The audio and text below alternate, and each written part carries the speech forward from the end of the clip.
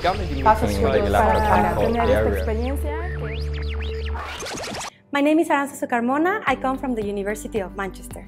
And coming here was really exciting, especially because right now in the UK we are getting really rainy days. I'm Soba Neopane, a PhD student of University of Hasselt, Belgium. So my name is Samuel Castro and I'm from Mexico, but I am a PhD student at Roque University in Houston.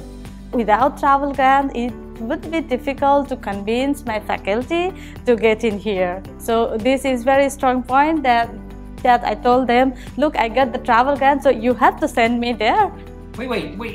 Tell me that again. You met somebody here who's doing what? He will present for 3 of his lab mates. So I think 4 of them applied to the meeting, and the 4 of them got accepted to give a talk, but the advisor can only pay for 1 of them. So he will present like 4 times.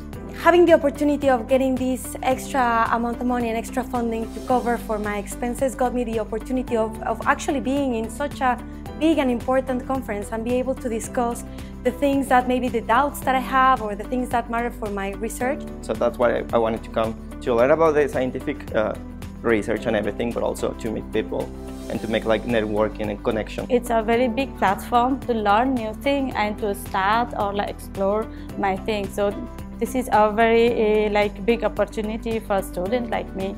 So I've been struggling with my project. Like for 3 months, I was doing the same experiment all over again, and it didn't work. And I was listening to a talk yesterday, and the speaker mentioned something, and I was like, oh my God, I think I know why my experiment is not working.